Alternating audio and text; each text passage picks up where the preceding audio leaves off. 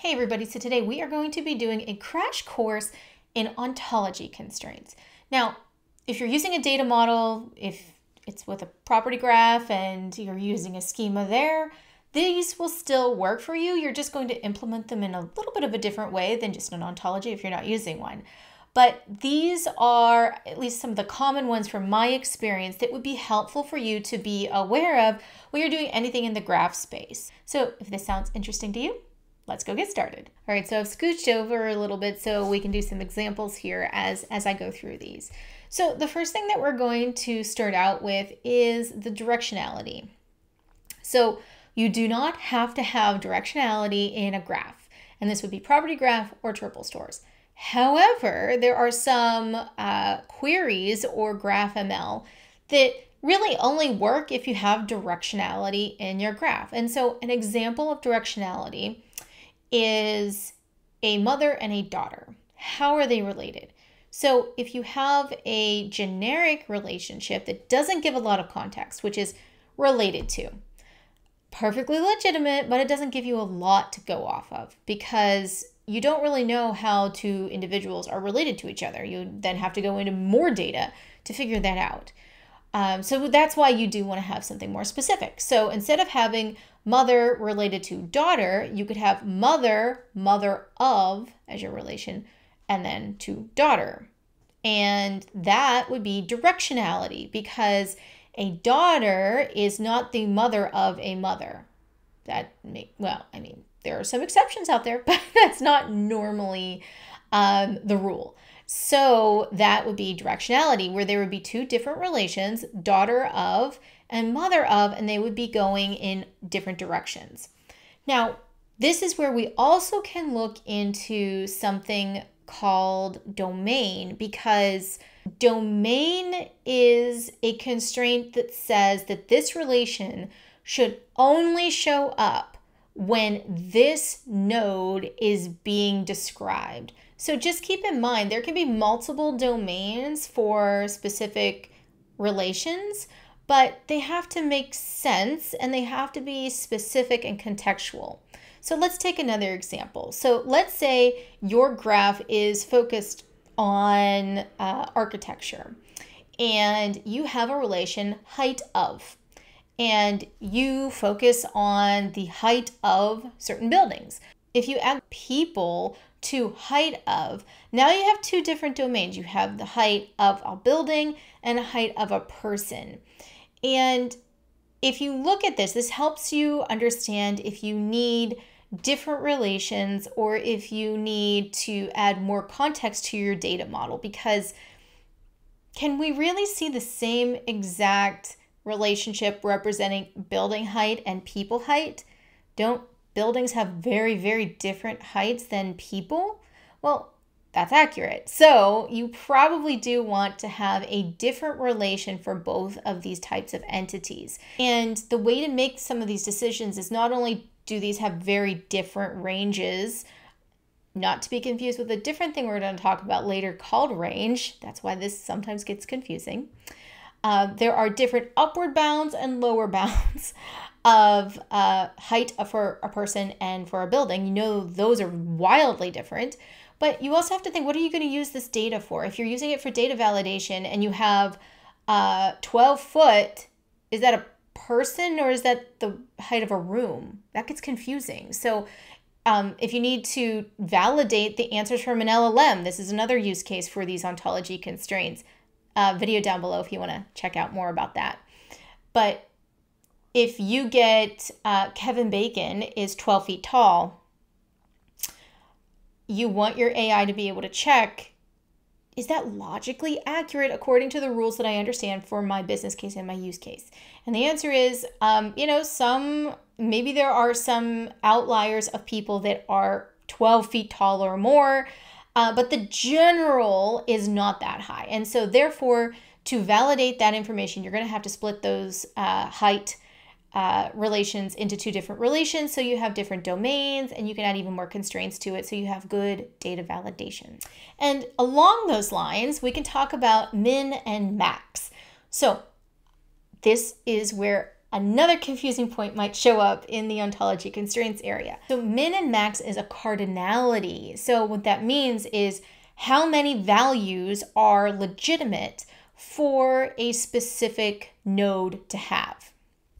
So for instance, if you are looking at the height of a person, people grow. So there are going to be different heights for people. And so maybe you have a min of 1 because you need to have at least one valid height for a person. And let's say in your data, you don't want to ever entertain more than 10 height values. So that individual person node would be related to person height, and then they could only have up to 10 values at any given time in your data. And if it goes over that, then it's too many. And so that's how the max would work and how the min would work. So with min, if you have an entity and they do not have a relation of person height with a valid entry for the height, then that would be invalid because you are dictating in your use case for your data, you have to have a minimum height for all people. A better example of this is usually birth date. So or death date for that matter, a lot of people data, you want to have an joined date or birth date or some date to indicate when this person showed up in your systems for some reason or another. And so that's usually a min value constraint. So making sure that every person in your data has that value somewhere. And so that's what the min and the max is for, but that also gets confusing for those that aren't familiar with ontology because sometimes you see min and max and you think it's the value of something. That's actually something that you would have a different relation for, maybe the upward bound or lower bound. I know Fibo has some of those. And then it would be connected to a distinct value. And there you can have some more data constraints because there are some other data validation constraints, but I'm not going to go over all of those in this video. The next one that a lot of people get confused about is range. So range is something that usually goes hand in hand with conversations about domain. And they can get very confusing. So the domain is usually this relation can only show up in these domains or for these nodes. So as an example, if you had home state as a relationship in your data and all of your customers are from the United States, you yourself are a company in the United States, you may want to consider having, instead of any value for the customer home state X, you might want to designate a state node, and then you would have to have a node with all the states that are valid to be connected to a customer. So every time you would see a customer node and a home state as a relation, it would have to then pull a value or an instance from the state node because those are the only ones that are valid.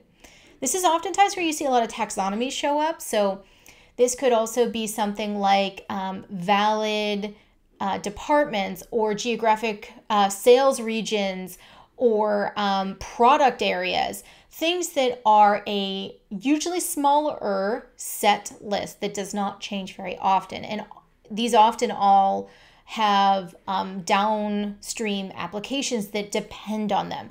So for a customer home state, maybe those customers then get funneled to specific salespeople because they have territories for those states. So those are some of the reasons that you might want to have the constraint of range for states or for department or for a set list that you have in your data. All right, last but not least are the different types of relations that are out there. So this kind of goes into the directionality again, but defining the specific type of directionality. So if you have an asymmetric relation, it means that one node is related to the other node, but the reverse is not accurate, right? So going back to our mother-daughter example, a symmetric relation would be related to. It goes both ways. So you would only need one triple to designate mother related to daughter because it goes both ways. Related to goes both sides. Again, you want to be more specific than that because you can miss a lot of data and you don't get as good of results with inferencing if you're using inferencing when you use those more generic relationship types. Now, functional is another type of relation, and that is specifying that there is only one node that can be connected with that relationship. Looking at inverse functional, an example of this might be if you have, let's say, a DOI or a other unique identifier. That unique identifier could have a lot of different inputs, right? So it could have different titles, different publication dates, different things that go into that DOI, or a unique identifier for an article or a book. And it's all still pointing to the same DOI. Getting into transitive, a lot of these have social network type of examples, or familia, right? Family type of relations, biological relations. For example, let's put up a family tree here. So let's say there is a great-grandmother of mine and she had 2 daughters. And let's say the daughter that is my grandmother only had 1 daughter, my mother, and then my mother just had me. Let's look at the other side of that family tree. Let's say the other daughter had the same type of relation, just daughter to mother, daughter to mother. I would be a distant relative of the same child on my level of the genetic tree here.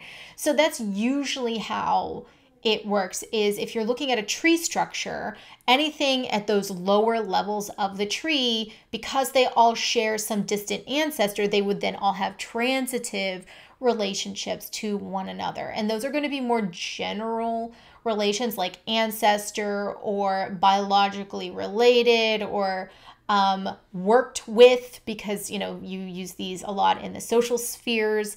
So those are usually transitive, and I honestly have not, and correct me in the comments if you've seen otherwise, I usually see these in things that are tree structures. So people or accounts or something that has parent, child, parent, child, parent, child, and that's usually how it shows up. Now, reflexive and irreflexive are things that I don't really see used very often. I think that the ones that we've already covered are the ones that I see used the most. All right, so that is a crash course in some of the top constraints used in the ontology space.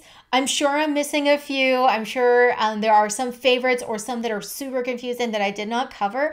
If I did miss any, please make sure you leave in a comment below because I would be happy to go through some of those as well. All right, so with all of that said, I want to thank you very much, and I'll catch you next time.